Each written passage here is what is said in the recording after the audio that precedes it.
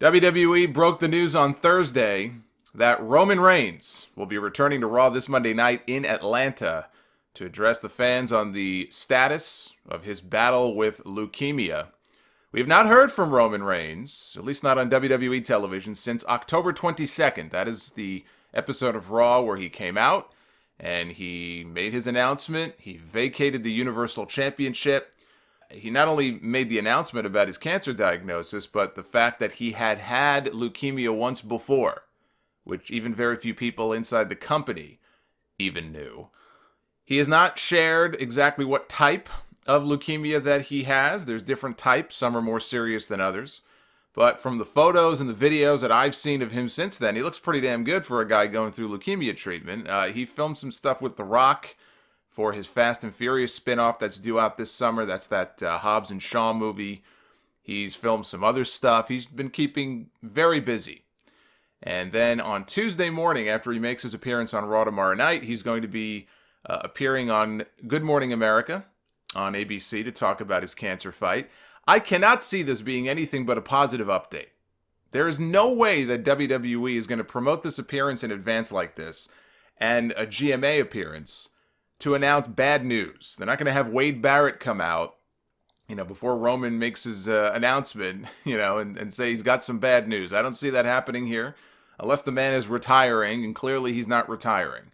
So I can't see this as being anything but a positive. My hope and my expectation is that he tells us that the treatment is working, or it has worked, and that he has achieved a remission, which would be fantastic. There's no greater feeling in this world than hearing that word. My mother achieved remission after the very first round of treatment for her leukemia. And the only thing that sucks, typically, is that even if you achieve remission right away, after that first round of treatment, you still have to finish out your treatment. It's like taking an antibiotic, right? If you're supposed to be on an antibiotic for 10 days, you can't take it for 4 days and say, oh, I feel better, I can stop taking it now. I mean, people do, but you're really not supposed to do that. You're supposed to finish out your course of treatment, whatever that may be.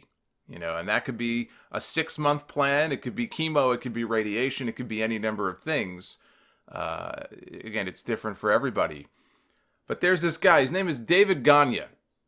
And he is the general manager of Island Club and Spa on Waikiki in Hawaii. He's been the GM there for the last 6 months or so, and he's worked there as a personal trainer for the better part of 5 years, at least according to his LinkedIn when I checked it out. He posted a photo that he took last week with Roman on his Instagram because Reigns has been in Hawaii. I know he was filming scenes for that Hobbs and Shaw movie. Maybe now he's vacationing there. Not a bad place to hang out, I wouldn't think. And he's been training at Gagne's club. He's been training down there. In the photo, he looks great. Roman, physically, he looks great. Looks like he could get back in the ring tomorrow if he wanted to. Of course, that doesn't mean physically he's able to. He's not getting back in the ring tomorrow. But he looks to be in great shape. And in the caption, Gagne said that we are glad to have been able to provide a great space to help him prepare for his in-ring return. So there you go. I think it's pretty safe to say that he's doing well enough that he is already training for an in-ring return. I would think WrestleMania is, obviously far too soon for that. In fact, in the comments next to the photo, if you scroll down, he's responding to a bunch of commenters. Gagne said as much. He said that, Reigns is still recovering and is still a few months away from an in-ring return. He said that he was working out with him. He was definitely moving slowly. Look, I suppose you can't completely rule out WrestleMania. I would be shocked. I would guess it'll be sometime after Mania. Maybe even the summer. Maybe SummerSlam or something. They could build to a big return if he's ready to come back. This does not mean, by the way, that they cannot shoot an angle on television with him tomorrow night. Maybe even have a heel come out and interrupt him and get some heel heat. Brock Lesnar. Look, Brock Lesnar was scheduled to be on this show in Atlanta, at least as of 9 or 10 days ago. He was being advertised for Raw in Atlanta. Now, I no longer see his name listed on the website for the State Farm Arena, which is where the show is tomorrow night. When I looked yesterday, his name was not there. You would think if Brock was going to be on the show, they'd have his name listed there and advertised for the show. And now it's not. Now, that doesn't mean he won't be there, but it's very possible that plans changed and he won't be on the show this week after all. But let's say he is. Maybe Lesnar and Heyman interrupt Roman after Roman gives us his big medical update, and they use Roman as a way to help hype up the match between Lesnar and Rollins at WrestleMania. Look, maybe it's not even that. Maybe it's as simple as having Rollins and Dean Ambrose, who all of a sudden is a babyface again, come out to the ring after Roman shares his news with us. They come out to the ring for a segment. And look, again, if Ambrose is leaving, they're not going to have too many more chances to have a Shield reunion in the ring. This could be one of the last Shield photo ops that we get. Maybe he'll announce that he's going to be at WrestleMania in some capacity as a guest. Maybe he'll be ringside for the Rollins match. Maybe he'll be a referee, but he could do any number of things. Maybe he'll just be there to support his good friend Seth Rollins. The bigger point is this. I'm happy that the man seems to be doing well. I'm happy the man is not dying. That'll hopefully be the big news coming out of this segment on Monday night. That's more important than any stupid, silly wrestling storyline or wrestling angle. And I'm hoping to hear the R word tomorrow night. And I'm not talking about retirement to all you wise asses out there. So I'm expecting a positive update. Which brings me to my last point. All the people I see online, especially when that picture got posted of him on Instagram at the spa, commenting that, well, of course, the whole thing was a work. Naturally, right? Just in time for WrestleMania. Here comes Roman Reigns. Look at him in that photo. He looks great.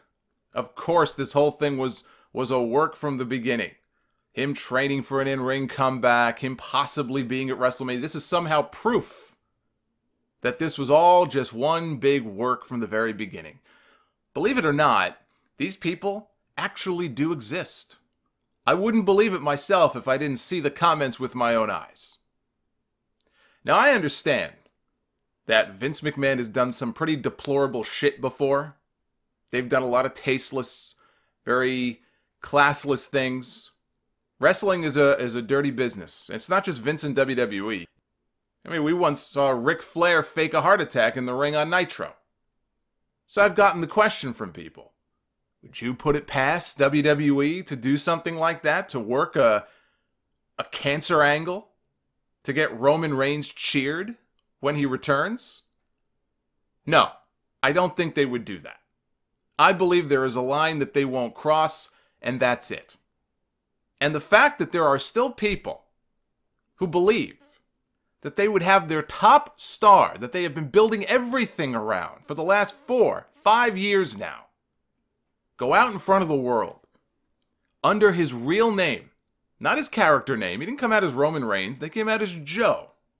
Come out on television under his real name and tell people that he is battling this deadly disease, which kills thousands of people each and every year.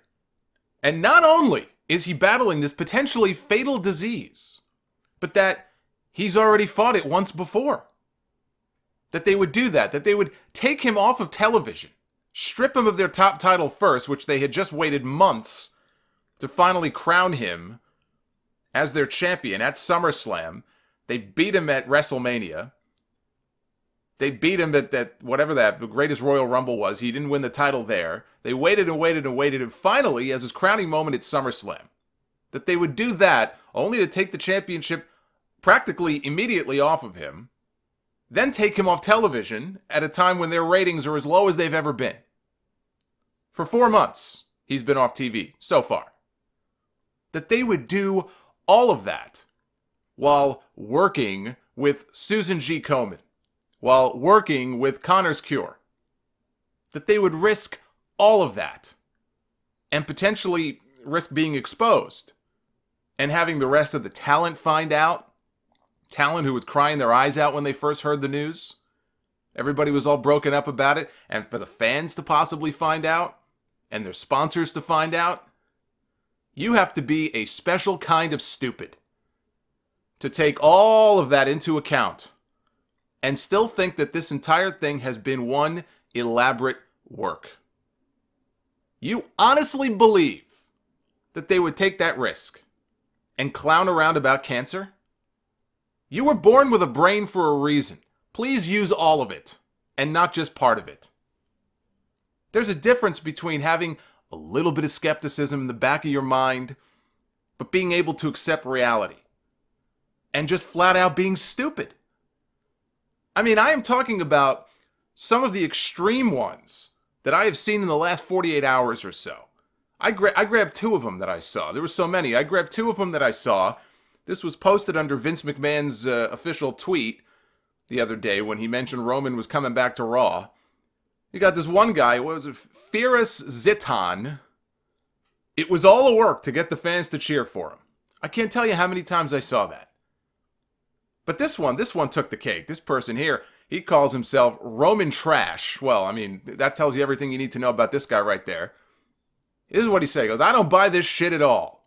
He leaves, he shows up at football games, and then he's making a movie with Dwayne. Like, what the fuck? Where are the chemo labs and blood work? I don't believe shit when it comes to Reigns. What are you, his fucking doctor? Show me his chemo labs and his blood work. Who the fuck are you? Who are you? You're nobody. Where are the chemo labs and blood work? I swear to God, some people are just too stupid to breathe. Too stupid to breathe. I want that guy to take a test of his own. An IQ test. And post the results so we can all see.